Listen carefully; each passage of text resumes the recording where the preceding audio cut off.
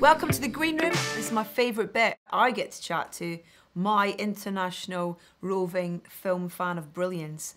It's everyone's favourite Uncle Stevie Wong. Yes! Yeah, Where the hell are you this week? I'm in Los Angeles. Of course you are. I'm called here to do 3 films. American Assassin, I don't know if you've heard of this one.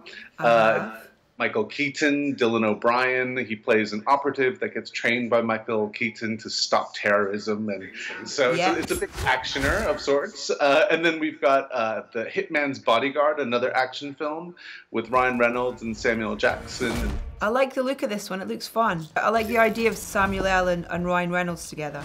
They have great chemistry, and you know, this is based on one of these like blacklist screenplays that's been kind of like playing around for a while, and finally somebody decided to make it. And it's interesting because talking to them, Ryan kind of workshopped it and made it funnier than it was. I think the original screenplay was very serious and actiony, and they put into more of a comedy action film that we will see on the screen. Okay, on 3. 1.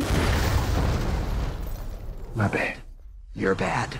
The third film is Annabelle, which is an origin story of the Conjuring doll that, The fun thing is, I don't remember there was a film last year called Lights Out. Yeah. Which was another horror movie. It's directed by this guy, David Sandberg, who was hired because of his short films that he put on YouTube. So look, if you do good things on YouTube, you can make Hollywood horror films.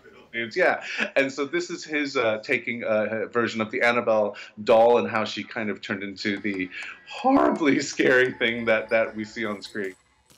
I wouldn't necessarily choose to go and see horror. They're kind of rebooting a bunch of these titles for a new generation, but what cracks me up is a new generation, what, 5 years ago? Like, this is kind of, they're back. Short-term memory loss. Yeah. Heads up, I don't know if you looked up from your phone recently, but, you know. She says on an iPad, chatting to her mate. These 3 films, could you put them in the order that you would go and see them in? Yes. They would be Annabelle. Yeah. Then I would throw American Assassin, and then Hitman's Bodyguard. 27 times. That's how many times it tried to kill me. 27. 28! Your challenge, as I say goodbye to you, is for our next chat, I want an even more mental backdrop than the one that you're in front of right now. It's too scary. It's a face there. Oh my God. Love you. Bye. Bye.